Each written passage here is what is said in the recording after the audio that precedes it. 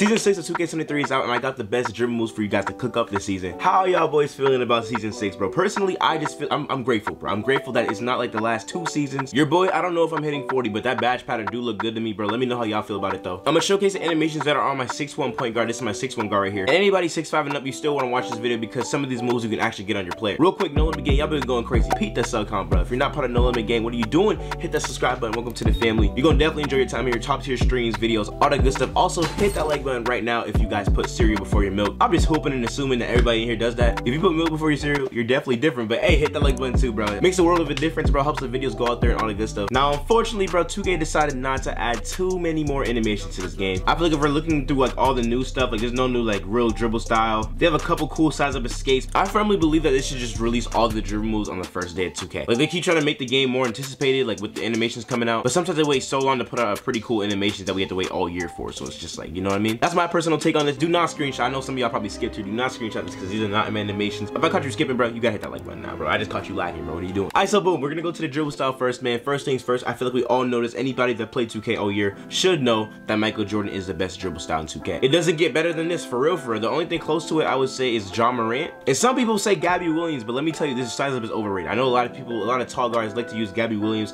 if they cannot get a 75 speed ball, bro. But if you don't have a 75 speed ball, I would either go with Embiid or Pro. Pro and Embiid are really the best two alternate ones under 75. But if you guys have a 75 ball control or speed with ball, I meant, you want to use Michael Jordan. It's easily the fastest one, and you will notice it changes all your dribble move speed and all that good stuff. Now for the size up escape. Now I'm gonna give you guys mine for the small guard. You know what I'm saying? I'm gonna do a separate dribble moves video for like tall guards with like low ball handle or people that are trying to make it work. You know what I mean? But for the people capable of it, bro, I will say Steve Francis is the best size up, signature size up in the game. It's the fastest one for sure, and it gives you nice combos you can do like through the legs or behind the back. Anybody that is able to use this, I will tell you this is my favorite one to use. If I were to give an alternative, bro, I will say De'Aaron Fox. De'Aaron Fox is really good. I know some people like to dribble like a tall guard on small builds, so for all those people like that, De'Aaron Fox is a really cool alternative to use, and I feel like it gives you kind of similar animations. Obviously Steve Francis is better, but De'Aaron Fox gives you pretty similar animation. For the size of escape package small guards, you definitely want to use Trae Young. I know everybody can't get it, but if you have a 92 ball handle, Trae Young is my personal favorite one to use. Now I wouldn't recommend using this on like a tall ISO build. Like I said, I'm gonna have a separate one for y'all, but I feel like people that watch me are kind of 300s, right? We like to shoot the 3 ball. That's what we take pride in, that Nolimitcj gang, you know what I'm saying? But Trae Young is really cool. I feel like Trae Young gets you a lot of good animations to help you get open for 3. It gives you a lot of quicker, more unexpected moves that'll help you get open way easier to shoot that 3 ball and really just get an open shot. You just want to get an open shot most importantly. So Trae Young, I would say, is the best escape. A good alternative though is Kevin Durant. I can't even catch you. KD moving like that at 7 feet tall is crazy, but you also get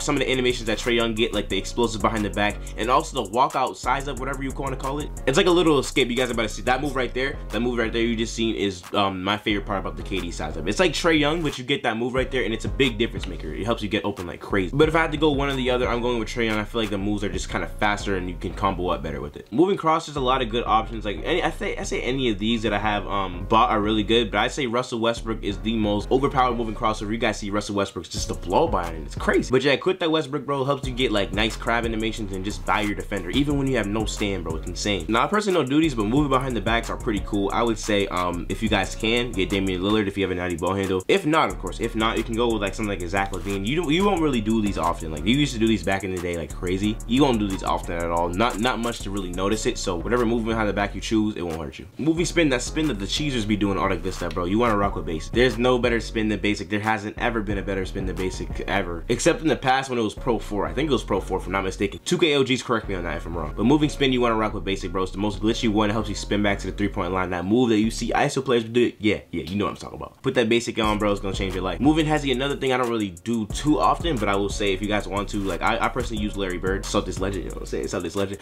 But I will say the Larry Bird is a pretty cool hezzy. I feel like it doesn't make you do too much, and that's what I like. I don't want to get ripped. Like with like a Zach LaVine hezzy, you see how he holds the ball in the air for like 2 seconds. Someone could rip that for real. The Larry Bird's just straight to the point. He does a little hezzy and then he's out. You know what I'm saying? So it won't change any animations for real unless you do like an actual hezzy. But I would say Larry Bird's cool. Go with it. Now for the moving step back, you have like really like a few options. So normal personally is my favorite one because you can come down the court and just like do a nice steady slide. It like literally changes your direction. I'll show you guys in the tutorial. But you literally could just come down the court and do a nice move and go crazy with it. So I would say if you guys want to like experiment with it, go with normal and just try running down the court and flicking the right stick down. Like you're gonna like notice the change of direction, all that is just crazy. But if you're trying to step back like to the 3-point line, let's say you're running to the paint and you want to do like a step back to get to the 3-point line, you want to use Luka Doncic. Luka is probably the second best step back. I feel like it's 1A, 1B. Like one is more so for a dribble move, and and the other one is help you to step back to the 3-point line. So up to you. Like I said, I'm rocking with that normal because it helps me come down the court without getting ripped and trapped by these lockdowns, bro. They be on heel. Last but not least, although this is not an actual dribble move, bro, the hop jumper is very important. Some use it for a jump shot, but I would say this is a really good move to actually get open for yourself. So if you're under 6'5", bro, you want to put in this Kyle Lowry. This move literally is like a giant step back, but it helps you like fly away from your defender. Not only this, but it also gives you like a nice speed boost glitch. So like I said, I'll show you guys an actual dribble tutorial. Y'all gotta tee up this video, by the way. Kyle Lowry is the best one in the game by far, but if you can't get Kyle Lowry, I would personally go with either like Devin Booker or like a James Harden. Both those help you create a little space. Like you can do it and then cancel out of it and run out of it again, and it's crazy. That's why I count this as a dribble move, bro. Kyle Lowry, bro, you can do a little hop and then literally run out of it and get yourself an open shot or dunk. Now I'm at the Dream Court, man. I want to show you guys just a little bit of controller cam gameplay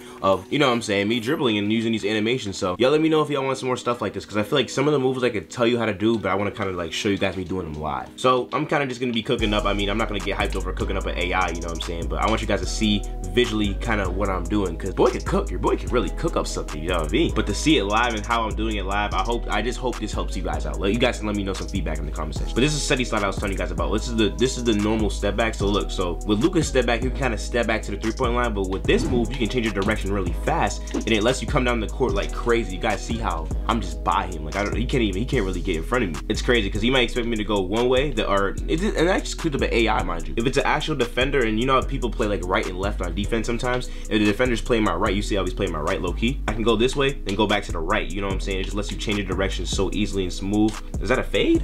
Hey now, that's crazy. I think the J. Cole court's a pretty good spot to practice dribble moves, because you know there's no my court in this game, bro. I don't know why next gen doesn't have my court to keep it a band, bro. I truly don't understand. But this is so helpful to really just practice on what you're trying to work on, what you're trying to get nice when the combos and everything. Pretty cool and everything. I thought I would dedicate this video to people that had like high ball handles slash smaller builds, like more dribble like builds. Like 6'9", they can dribble, don't get it twisted, but like 6'9" are like kind of like the rim running air, right? To where they do moves like stop and go moves, like, you know what I'm saying, they do stop and go to get to the rack. But with guards like these, you really got to cook up and get your dribble moves open. I'm gonna drop a separate video for y'all like dedicated to like getting by your defender and like, you know, taking advantage of mismatches.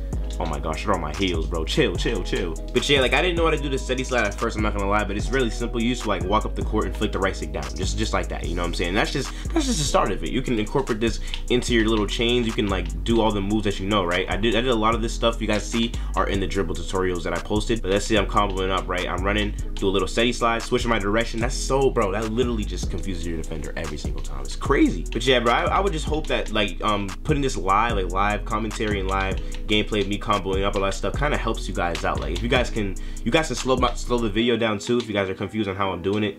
But I thought I would just do it live. I feel like I dribble better live than actually explaining. That's me though. I'll drop an actual dribble tutorial, don't get it twisted. But I think if I can show you guys me doing it live, bro, I think that'll be a little bit easier for the boy. I just want to show you guys some of the dribble moves I be doing. Hey bro, if y'all want the dribble tutorial, y'all gotta prove it to me and show you that you guys really want it. 100 likes, bro, it's out immediately. Appreciate y'all making it to the end. If you made it to the end, I rock with you heavy. Y'all really like my brothers and sisters, bro, for real. There's a lot of stuff to expect this season, but check out this video if you want to become a better 2K player for season 6, man. See y'all there.